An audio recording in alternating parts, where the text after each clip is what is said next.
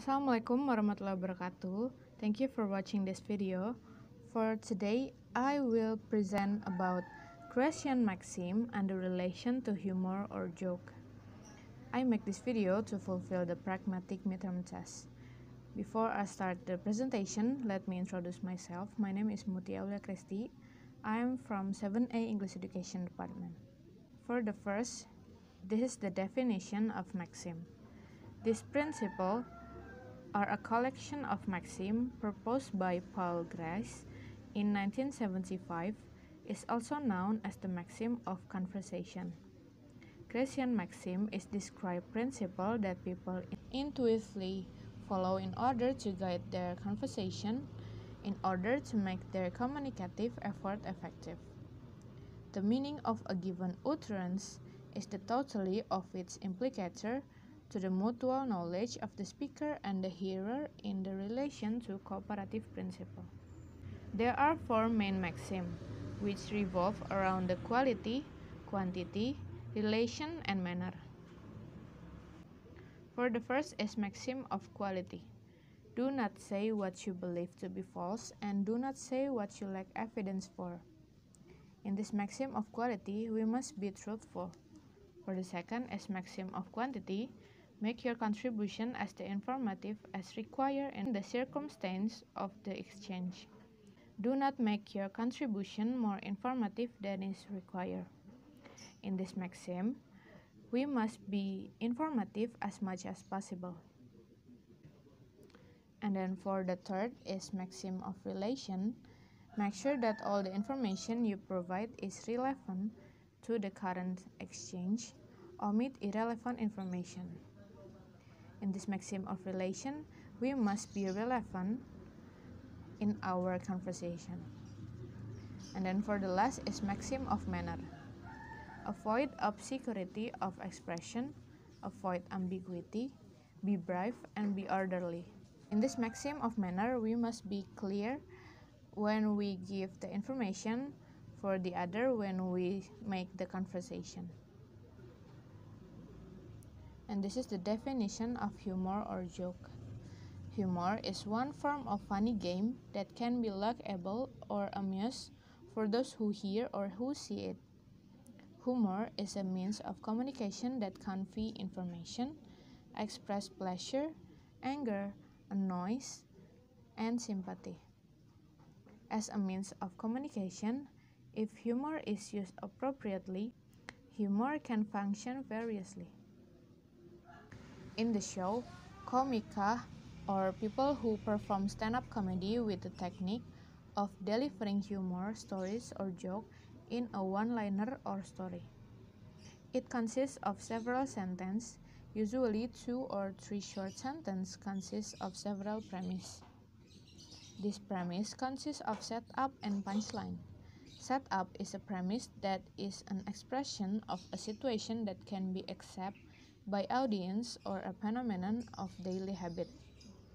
The punchline is the part that creates the cuteness of the premise.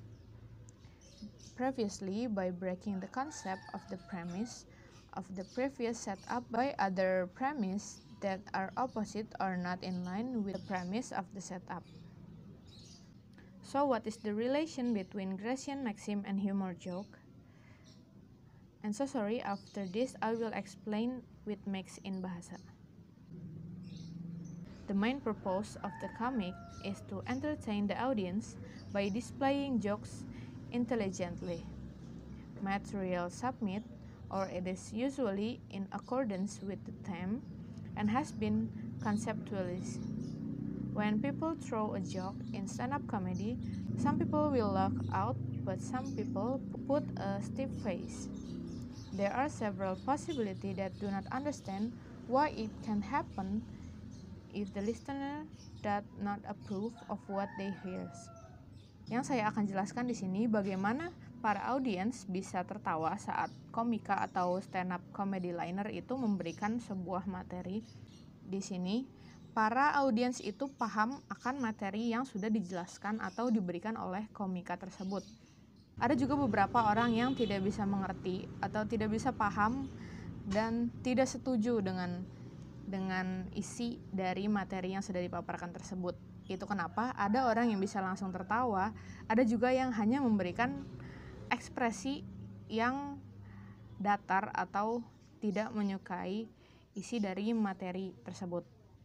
Nah, apa hubungannya dengan Grecian maxim yang sudah saya jelaskan tadi? Memang seseorang itu harus berbicara dengan menggunakan maxim yang sudah ada tadi, seperti maxim of quality, quantity, manner, dan relevant. Tapi di dalam halnya sebuah stand-up comedy, ada beberapa hal yang tidak bisa diikuti karena mengambil hal lucunya tersebut. Contohnya, in terms of maximum quality, speech from the speaker should be in accordance with reality and deeds and existence of strong evidence. Precisely that I called speech in stand-up comedy violates the maxim of quality because it creates humor from illogical thing and it's not necessarily followed by evidence that leads of facts. For example, lo tahu nggak betapa gedenya Grand Indonesia? Ada yang pernah ke sana? Gua terakhir ke sana, ada mayat turis bawa peta. Dalam maximum quality ini, seharusnya komika itu memberikan hal yang real dan tidak dibuat-buat, serta melebih-lebihkan. Ada maxim of quantity. The narrative of a thing must contribute sufficiently or as much as the person who listens.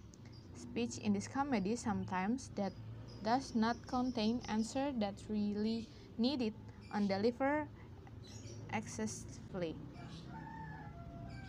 This can be said to violate the maxim of quantity.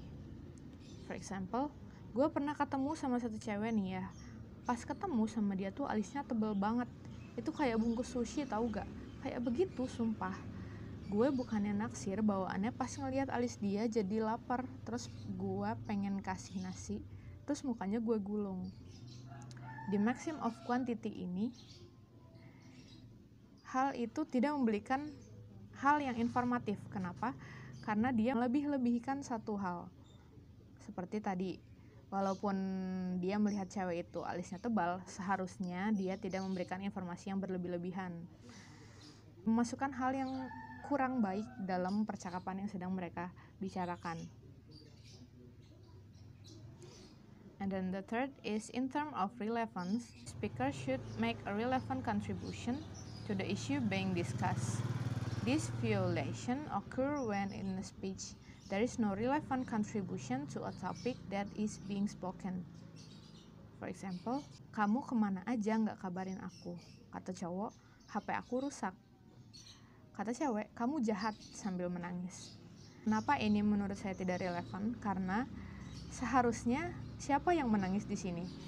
Menurut saya ini nggak relevan karena halnya itu tidak nyambung pembicaraan di sini. Tetapi walaupun ini tidak relevan, ada beberapa orang yang bisa tertawa karena hal ini.